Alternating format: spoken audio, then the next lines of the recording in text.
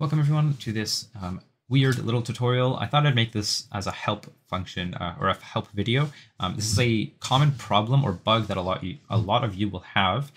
So here I've set up a button in the screen, and if I press it, we can see that when I click it, it just says pass. Okay, it prints me a word. Okay, so it's just an example in showing that we have a button that works with the mouse. So this specific problem always comes with the mouse. Now, the problem is a lot of the time you guys will have mouse gameplay. So whether it's a button, whether it's drag and drop, anything like that, generally it has to do with control, right? So we have the control node and we have things that will allow us to do interactions with the game.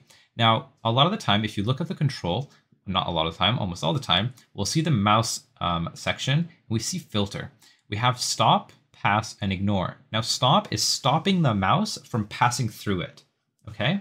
Now ignore will completely ignore my mouse. So if I click, nothing will happen.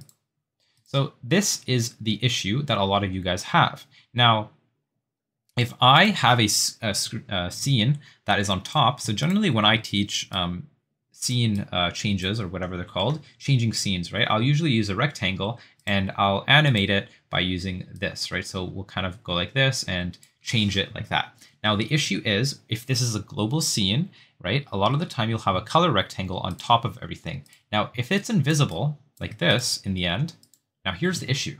Nothing will happen, even if my mouse was working before. Now, there's two fixes to this. I can either hide the color rectangle and it will work, but sometimes you don't want to do that. So what we can do is we can head over to the mouse part and see that we can select ignore on the color rectangle. And now I can click the button just like before. So remember, if you have this on stop and this is in front of anything else, I will not be able to click the button. You can kind of hear my clicking, I hope, that I can't click it. Now, obviously, I think if the button is in front, it should work. But again, the issue a lot of you will have is you will have a global rectangle in the front. So this will just be on a canvas layer, for example. Like, for example, let me actually give you the example. If we have a canvas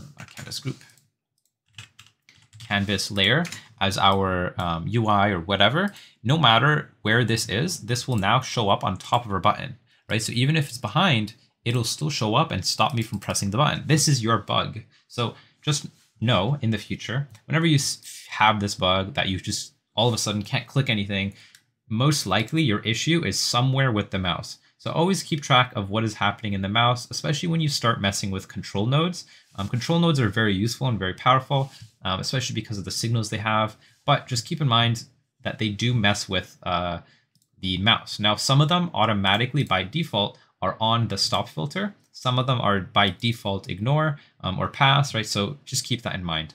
I actually might be wrong. I don't know if any of them are defaulted to pass or ignore. I think they're all defaulted to stop, to be honest. But that's the general idea. Okay, guys? So put this to ignore, we play, and we can see I can press the button now. All right, I'll see you guys next time. Hopefully this video was useful. I just thought I'd make this because I feel like a lot of you guys have this issue, and a lot of you don't know that there's a mouse section in the control node. So I thought I'd make this to help some of you out. I'll see you guys next time.